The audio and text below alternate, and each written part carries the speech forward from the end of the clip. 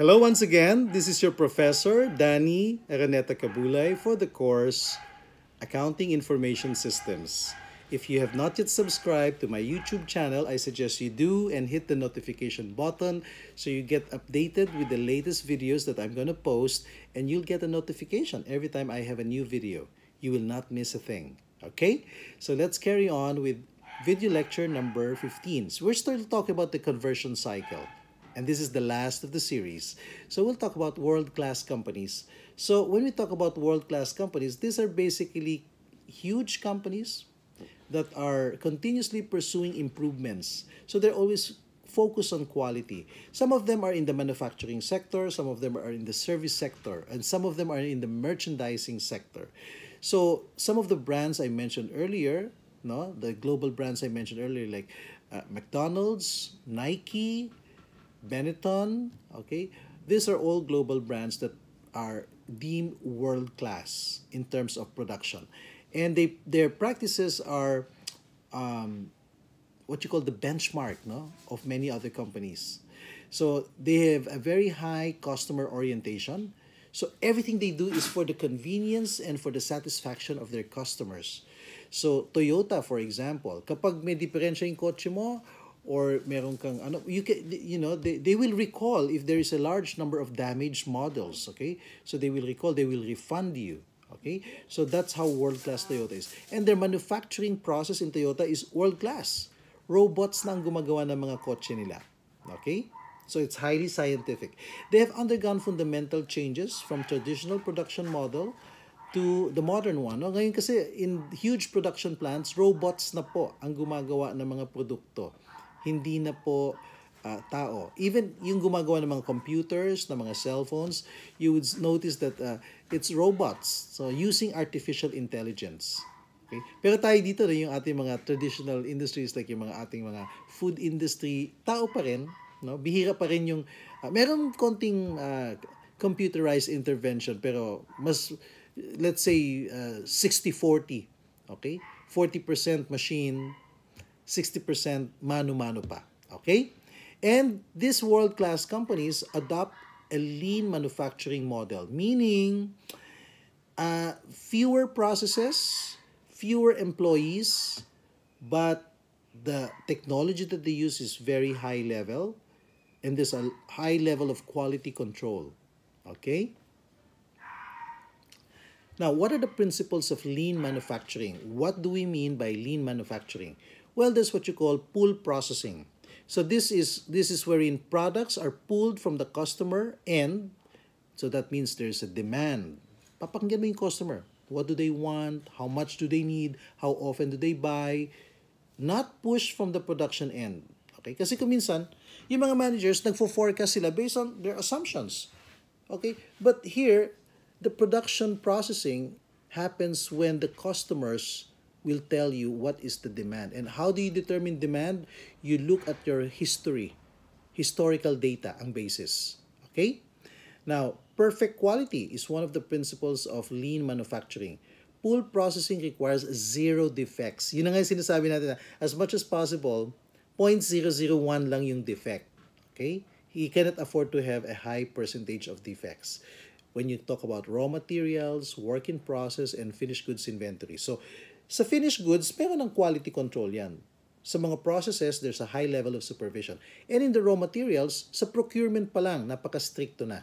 So they're very, very strict with their suppliers. Okay? Kapag may nakitang problema doon sa mga materials na binili, blacklisted na yung supplier na yan. Ganun sila ka-strict. Okay? Waste minimization. Sabi ko sa inyo, di ba kanina, you try to aim for zero wastage. Kasi if you have a lot of waste, it eats up into your profits and gross margins. Okay? And inventory reduction, again, yan na yung JIT sa EOQ. Hindi tayo nag-iimbentaryo ng malaki. Hindi tayo nagtatambak ng maraming ingredients. No. Because that's cost when you do that. Okay? Production flexibility. So you have your processes, and there's a lot of diversity in your products, but you're very flexible in operations. Okay? Kaya makita mo yung mga machines na binibili nila can produce several products. Okay?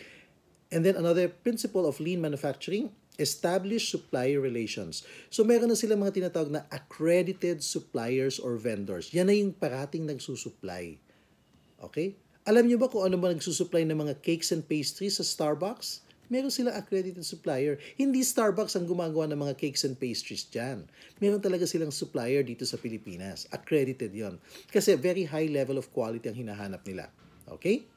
Same thing, pag pupunta ka sa Max Bake Shop, yeah, some of the items in the Max Bake Shop are produced by their own bakery, but some of the items there, they subcontract. Meron silang vendor or meron silang supplier.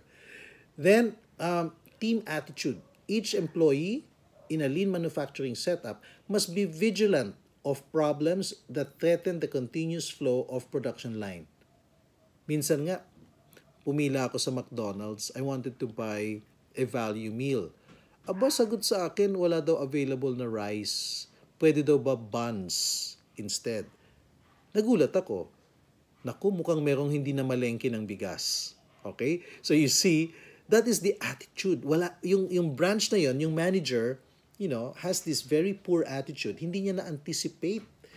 Mali ang kanyang forecast. Kaya nagkaroon sila ng shortage ng bigas. Can you imagine, McDonald's, walang bigas?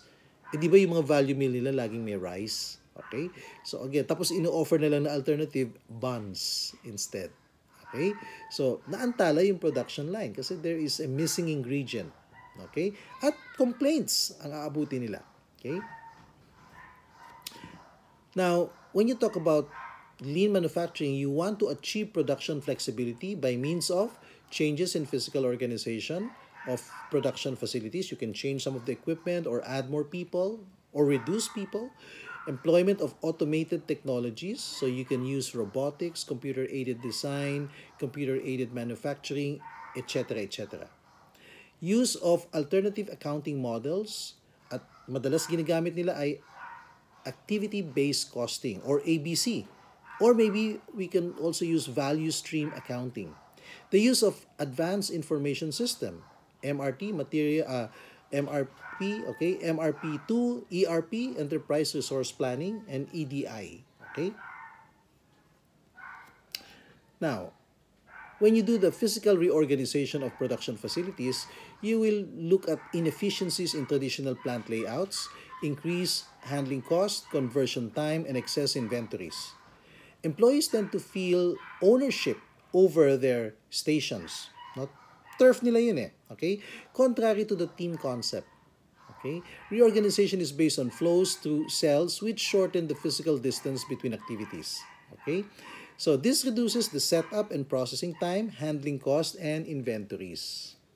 Okay? So remember, so you can choose the traditional and you will have a longer processing time, higher cost, and maybe more errors, okay, lower quality on product perhaps, and you can have islands of technology and CIM.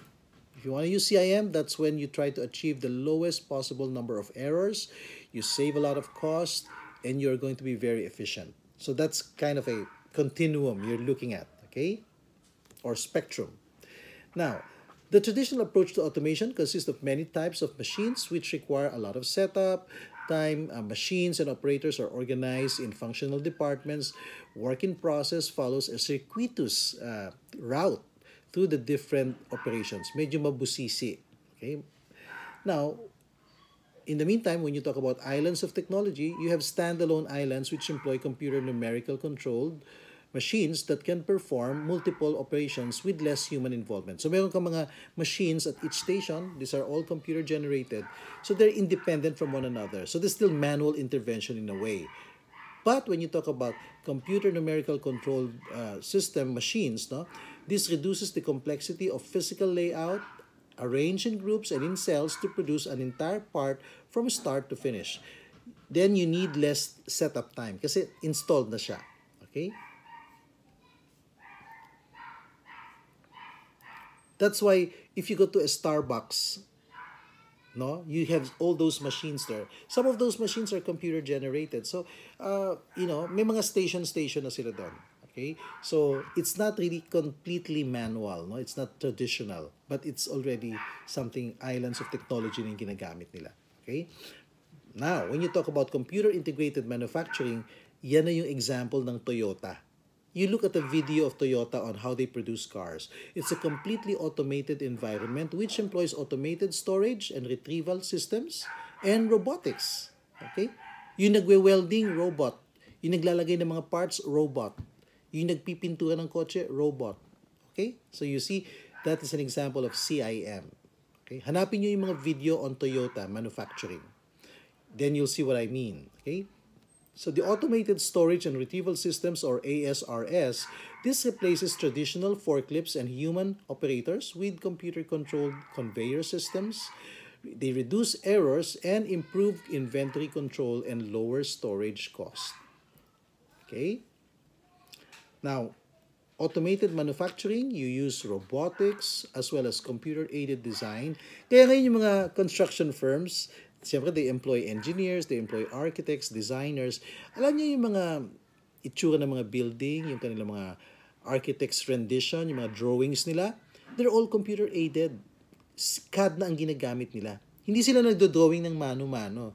Kasi in the old ways, yung mga architect, di ba? Nagdo-drawing talaga sila. Ngayon hindi na, it's the computer. Okay? That does the drawing. Of course, being manipulated by the architect himself. Kasi siya naman talaga yung nagko-control sa computer.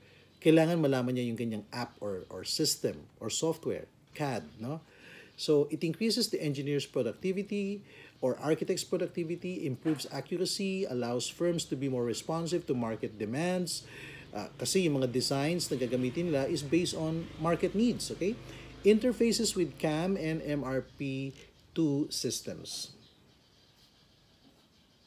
And of course, the computer-aided manufacturing, which is very similar to your CIM kanina, okay?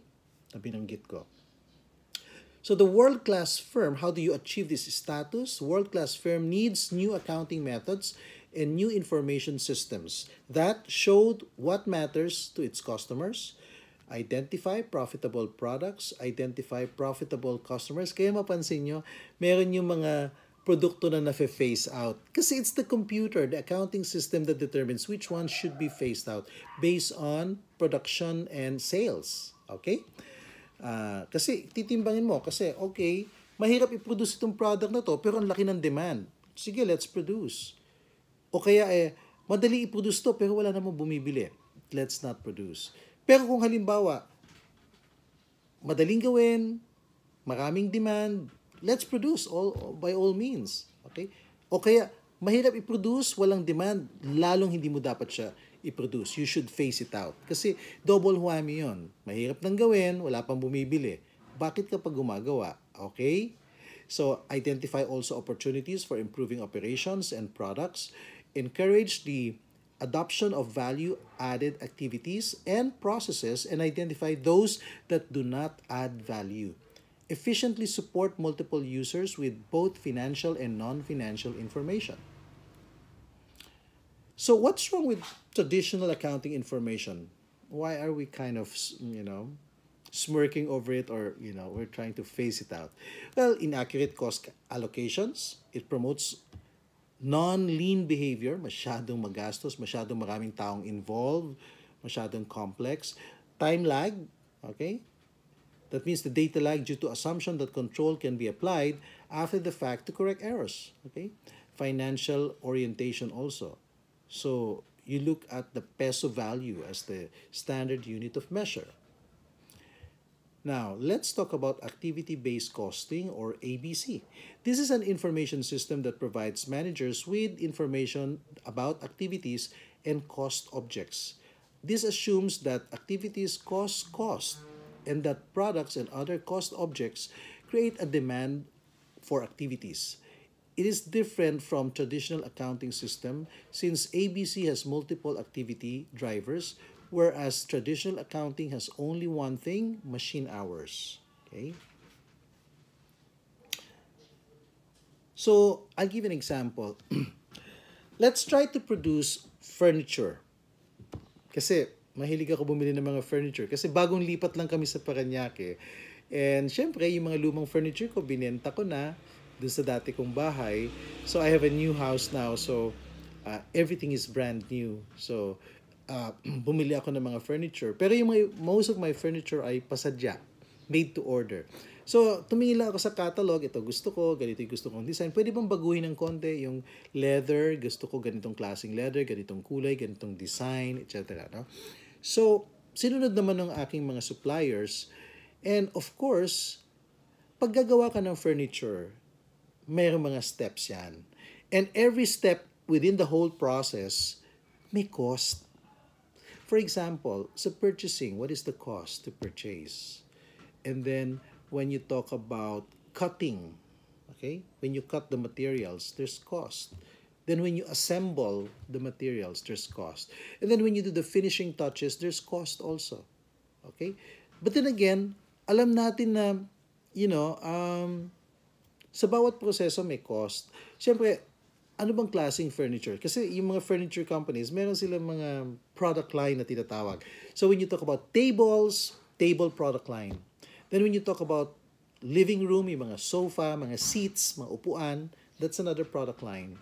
Then when you talk about decorations like lamps, standing lamps, etc., that's another product line. So kapag tayo nag-incur ng cost like electricity, how much of that electricity bill goes to your chairs product line, to your tables product line, to your decorations product line? So how are you going to estimate that? Okay? So when you allocate those costs, like fixed costs, like rent or maybe electricity, you're allocating. But it will all depend on the processes that they underwent. Yung process ng paggawa ng chair, gumamit ba siya ng kuryente? Yes or no? Kung yes, how many hours? You have to estimate that. So you're going to allocate all these expenses. Like for example, rent. Siyempre, yung factory area mo at saka yung storage area mo, ilang square meters ang kinakain ng product line na yan. So yung rent, i-divide mo across the different product lines based on the activities that they're engaging. Nakita mo yung sa upuan, yung mga chairs, mga sofa, ang laking space ang kinain, kalahati ng factory. So kalahati ng rent mapupunta sa product line na yan.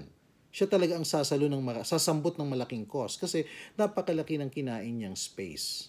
Okay? If you're paying rent for a particular factory, kasama na rin yung storage area. Okay? So that's what you mean by activity-based costing. So you allocate the expenses according to product line or according to the different sections of production, but it's always based on parameters, certain parameters, kung pwedeng space or maybe hours that you spent, okay? So you have to look at the activities that they were engaged in. Okay? Kasi merong mga cost na wala dun sa ibang product line. Okay? Hindi mo siya gagamitan. Okay? For example, yung painting. Pag nagpe-paint tayo, nagva-varnish, that requires electricity. Ang pinipaint mo naman, mga tables, saka mga decors. Pero yung upuan, hindi, kasi leather yun eh. Okay? Hindi mo naman pinipaint yung leather. Okay? So, walang electricity dyan. Okay? So, gagamitin mo lang ng electricity. Yung electricity, cost, yung Meralco bill mo, i-divide mo lang siya between the tables, which are varnishing, and the decors. Okay? So, that's what I mean. Hindi makikihati sa kuryente ang chairs. What about water? Water consumption. Ano ba dyan yung mga materials na nililinis natin bago natin gamitin sa production? Halos lahat. Okay? So, i-divide mo siya across the different product lines. So, that's what you mean by ABC, activity-based cost. It's based on the activities that you use. Okay? Ganyan din yung ginagamit po pag gumagawa tayo ng chocolates or gumagawa tayo ng mga handicraft. Okay? So, you look at the processes. So let's talk about value stream accounting. So value stream accounting, that means all the steps in a process that are essential to producing a product.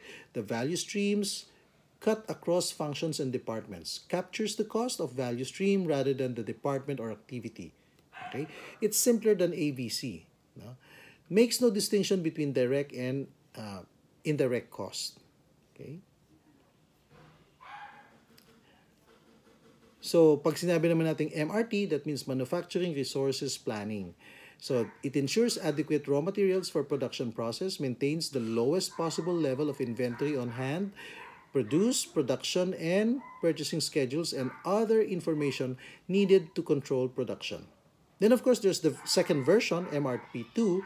It's an extension of MRP1. More than inventory management and production scheduling, it is a system for coordinating the activities of the entire firm, including the other departments. Okay? And then there's what you call ERP, Enterprise Resource Planning. It's a huge commercial software package that support the information needs of the entire organization. Okay, not just the manufacturing functions. It automates all business functions along with full financial and managerial reporting capability. You can do a lot of things with ERP. Okay, so many companies are using ERP. I know Meralco uses ERP. The previous ABS-CBN uses ERP. Ayala Group of Companies uses ERP also. San Miguel uses ERP also. Electronic Data Interchange, or EDI, external communications with customers and suppliers via internet or direct connection. So that means there is a constant, link between the company and the customers. So there's they can always feed you information. So you will use that information for production. So kasama siya dun sa yung tinatawag na R&D, Research and Development. Inputs yon. Okay? The EDI. Now, here's the last question for this week. We'll talk about video lecture question number 15. Madali lang to. Cite one company that may practically use, that can make practical use of ABC, activity-based costing. Think of a company na pwedeng gumamit ng ABC. Maybe hindi pa nila ginagamit, pero gusto mong gamitin nila. Okay? Explain mo bakit ABC ang nararapat gamitin ng company nito. Saan sila makakatipid? Bakit ito makakabuti sa kanila? I repeat, cite one company that may practically make use of activity-based costing, and I want you to explain why activity-based costing is good for this company that you cited. Okay? Any company. You can cite any company. And importante lang, maipaliwanag mo sa akin paano ito makakabuti sa kanila, dun sa kanilang ginagawang produkto or services. Explain to me. Okay? Explain it in your own words. You're not supposed to copy the work of other people or copy it in the internet. If you use the internet and you cite something from the internet, malalaman ko yan, mas mababa grade mo. Pero, if you use your own brain, isipin mo, ano kayang company ang bagay gumamit ng ABC? Sulat mo. Bakit siya magandang gumamit ng ABC? Ano bang maitutulong nito sa kanya? Write it in your own words. You will get a higher grade because that's what you call originality and critical thinking. See you in video lecture number 16, which I'm going to post tomorrow. Bye!